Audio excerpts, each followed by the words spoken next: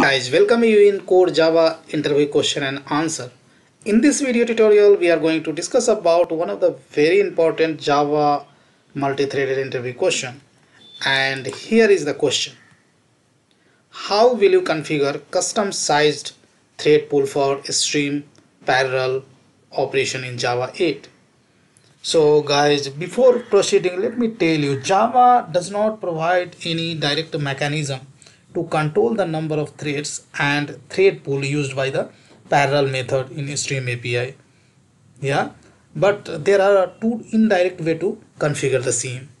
So here let's first discuss and we'll see practical example as well.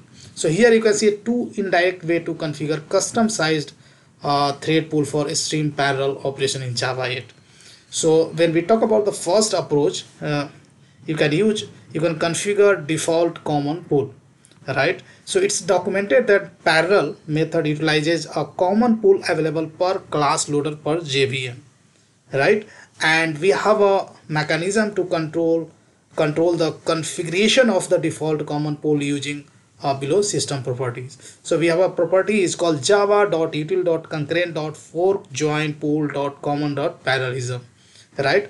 And this parallelism level can be only non-negative integer, means always you will have to provide the positive number, right? So we'll see one example. And second approach, you can run the parallel operation inside a custom fork join pool itself. So let's try to understand these two things through a practical example. So here, just to save some time, I have already created a couple of examples and we'll try whatever we have discussed in the slide.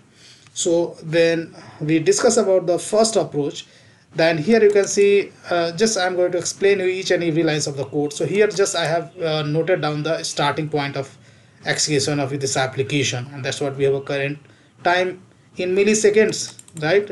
In system class we have a current time millis, which gives you the starting point of this application. Now we have a stream API provides us int stream, right? So we have a method is called range. There you can specify the starting point and last point, right? So this will generate a number starting from 0 to 19, right?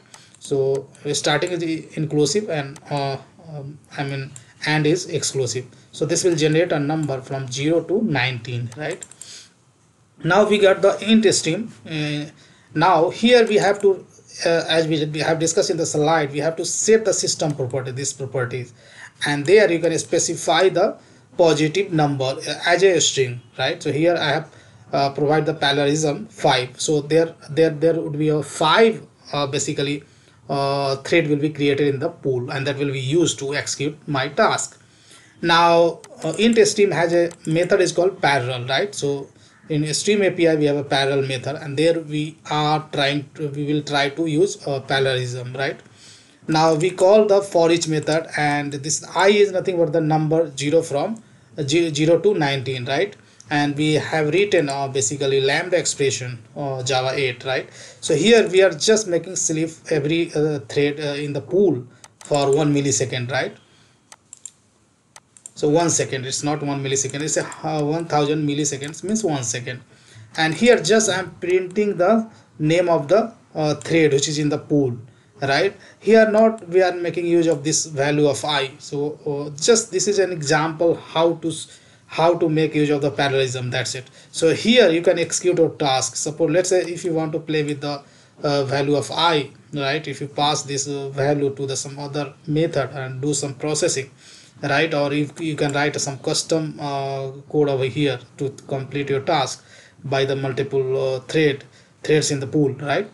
So now just here just I'm printing the basically name of the thread in the pool, that's it.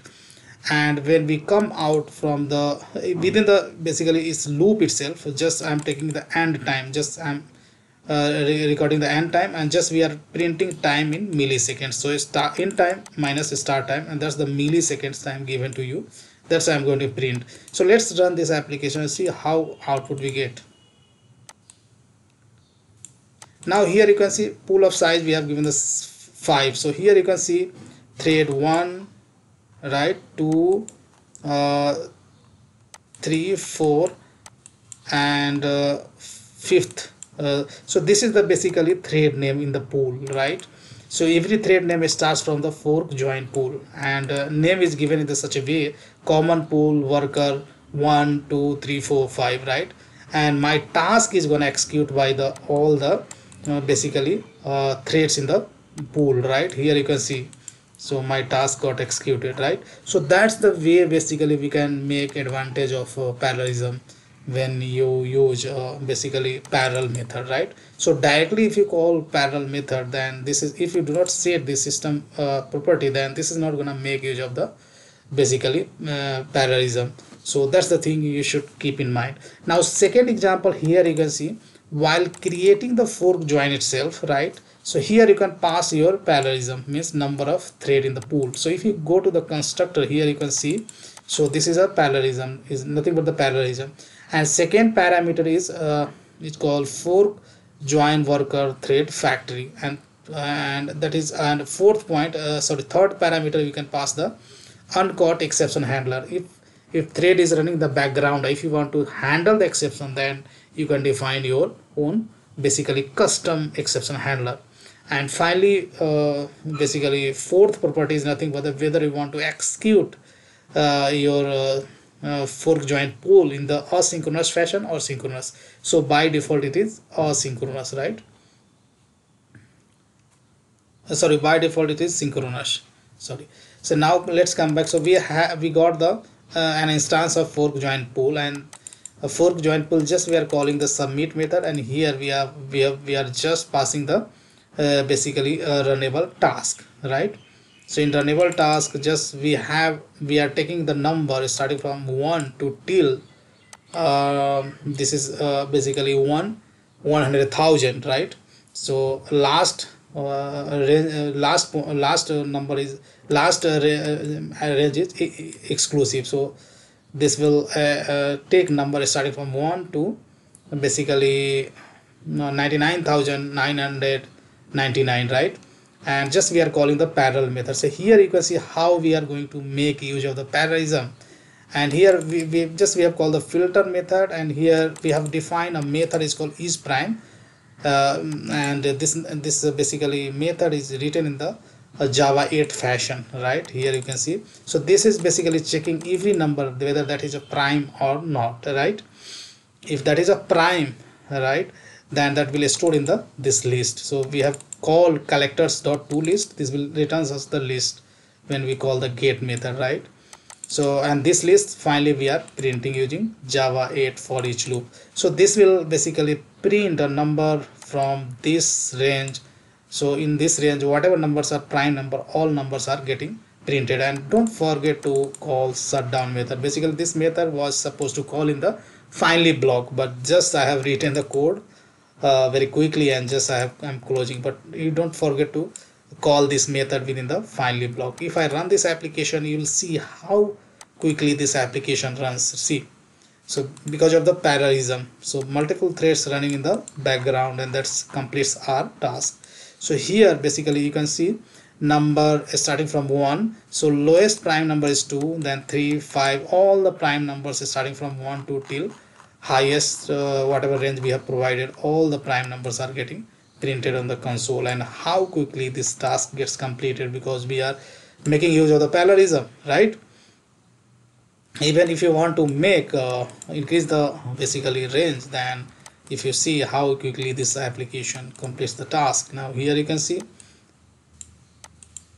so now here some of the basically output has been hidden, right? So there is some limit for the console, Eclipse console. So initial some prime numbers have been hidden in the console, but here basically this is printing all the prime numbers between 1 to 1 million, right? So that's all I have in this video tutorial. I hope you enjoy learning this video. I'm expecting this information is helpful for you from interview point of view, or as well as if you are working on any current project, and there if you want to use if you want to make use of the parallelism, then in this way you can make, and application of performance would be improved. So guys, big thank you for watching this video, and see you there in the next video tutorial.